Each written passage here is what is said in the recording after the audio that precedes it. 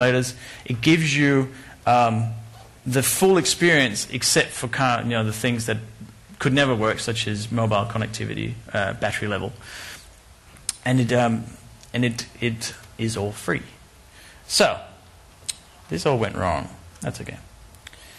What do we got for time? So, does this make any sense now that everything failed? Can you kind of get the idea of what to do? Like you either use App Studio, in my opinion, and you get the base class and the base sort of layout of your app and you put that into Visual Studio. Or you just start from Visual Studio and you design the whole thing yourself.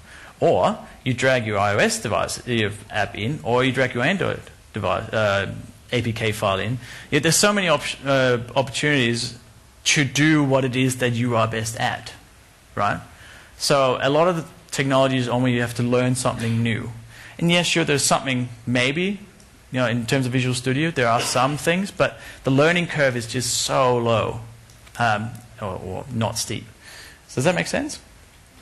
That's a yes. Okay. So that was that part. So, oh yeah.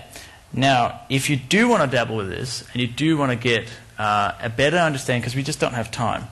But again, I'll get back to Microsoft has become the good guys, I'd say. Like everything is open sourced almost. They even open source in .NET, and you can contribute to it. Like it's a proper open source project. You can do pull requests, and they may get it. And it's the same with these. There's all these universal samples, and there's a lot. And this is just to get you going. So if you wanted to do, say, a barometer, there's a thing here. It's a bit small. There's a way that you can get a barometer sample, right? There's so much help out there, and there's so many